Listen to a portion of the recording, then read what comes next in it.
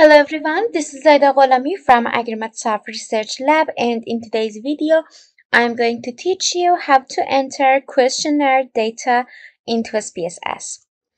So the first step is actually to go to variable view.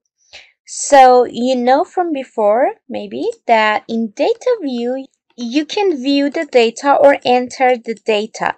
But whenever you do not have any variables defined, you will first go to variable view and you start from there.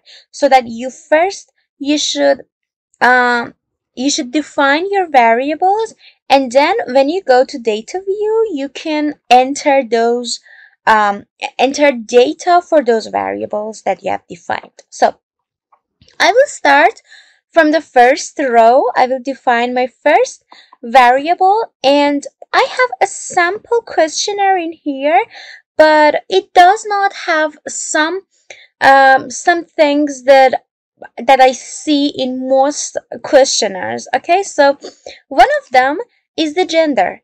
Are you male or female? They ask you, and you ask your questionnaires. So first variable maybe should be gender. I will define the name for the variable.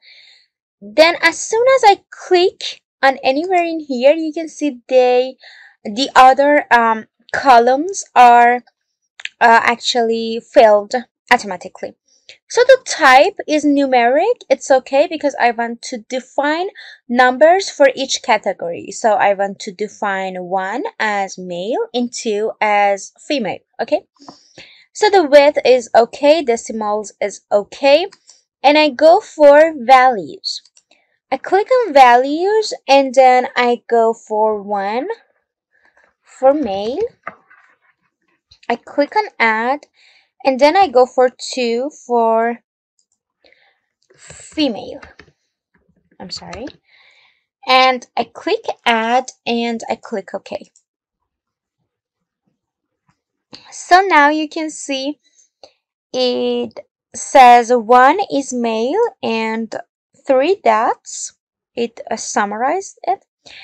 And then the others is okay also. So I've defined my first variable in here is the gender. So if I want to input my data, now I can go to data view and you can see the gender variable is defined in here. Type is numeric and measure is unknown. So I can go ahead and input my data. For example, the first questionnaire is that it was filled by a male. So I go enter 1. The second questionnaire is filled by a female. So I go for 2. The second one for a male. The third one for a male. The fourth one for a male. Okay, so I go ahead and enter them. But because I do not have any decimals in here, maybe I could just go ahead and make it 0 so that in data view it's better. It has a better view. So again, I go for variable view and I go for defining my next variable. In the sample questionnaire that I have in here, it does not include age also. But I see that in a lot of questionnaires that they ask you how old are you, what age are you in, and they define some categories. For example, are you in between 20 and 25, 25 to 30, and you just check each option that is right for you. So I want to go for age. Okay, I go for age and I define it as numeric also. And I do not want decimals in here also. I'm sorry, I just okay, I do not decimals for here also. And I do not want label, and values in here should be entered.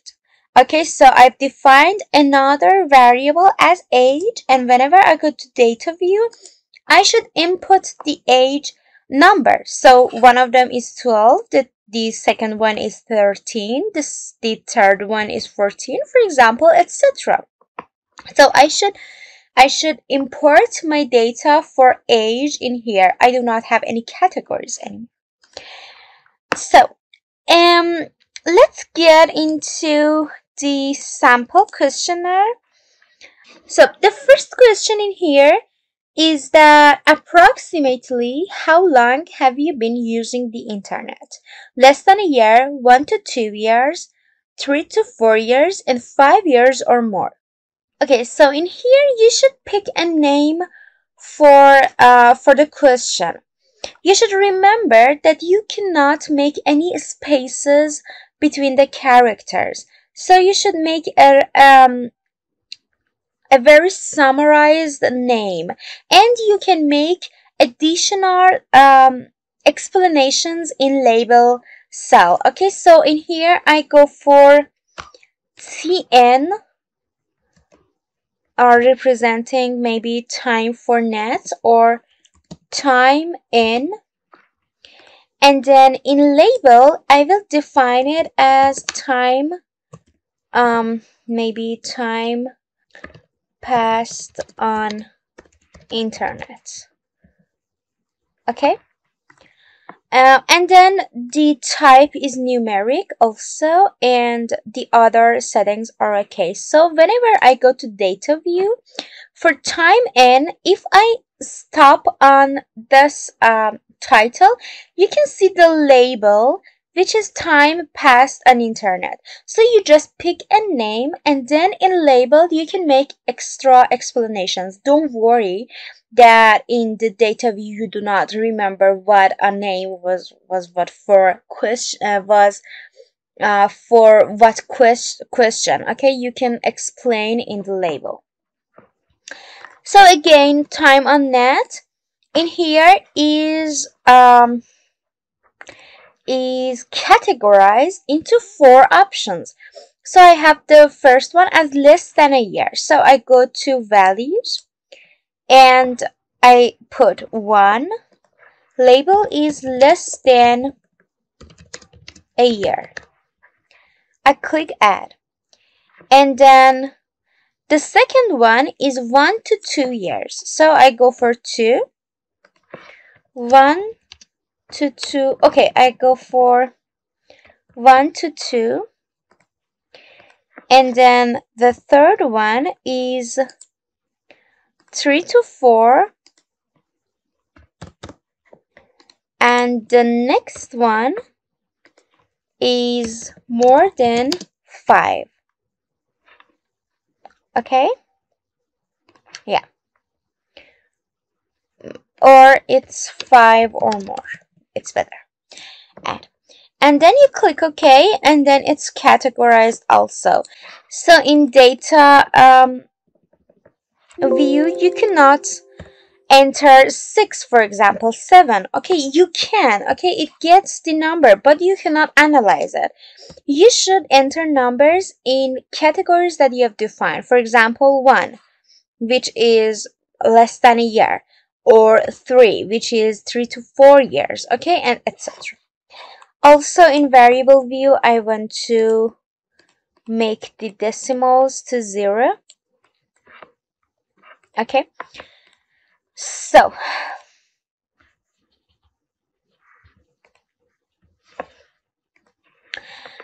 I get into the next question. How often do you access the internet? Via a mobile phone, from home. So you have 2 questions in here. I named the first one access mobile. Okay, access. Am I right? Is it fine? Access. Okay. Access mobile. Okay. Access mobile is the label should be how often access via mobile phone. So how often access via mobile. Okay. Then the values in here are also categorized. So daily, monthly, weekly, never. So the first one is daily. Then 2 will be monthly or weekly. Yeah, monthly. And 3 will be weekly.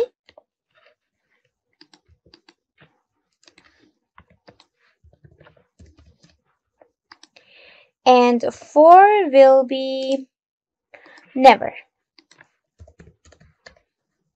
Okay, click OK.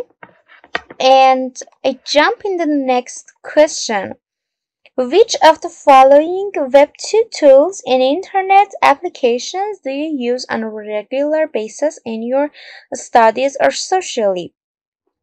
In social networking, for example, Facebook, MySpace, or Twitter. Studies, socially, neither, both. So you will define the other questions like that. So, for example, social networking, I will name it as social internet. Which of the following do you use in your study or socially? And then the other ones as well. So the important notes in here was that how you enter these questions into your SPSS. The general rule is that you should just make each of these as numbers. You should convert all these informations to just numbers so that you can analyze them. But the other format is that you make another variable, which is, for example, extra explanations. Okay, the label will be extra explanation as text. Then what you will do here is that you define the type as a string and you make 50 as the limitation of characters, the number of characters. You click OK, and then the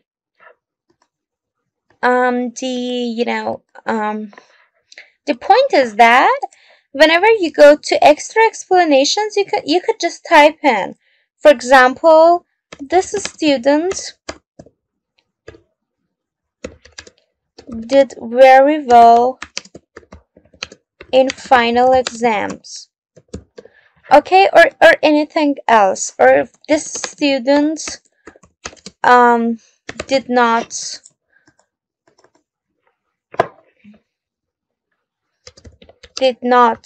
blah blah blah. Or this one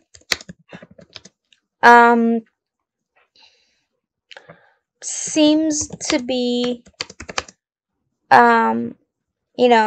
to be okay. You can see, for example, this questionnaire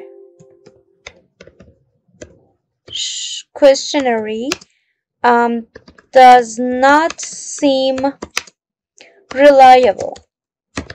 Okay, explanations like this. Then you can define it as a string and you just input those type of explanations. So I guess that's it for today's video. I hope you learned something new. Please don't forget to give this video a thumbs up and subscribe to our channel. I will see you in the next videos, and bye.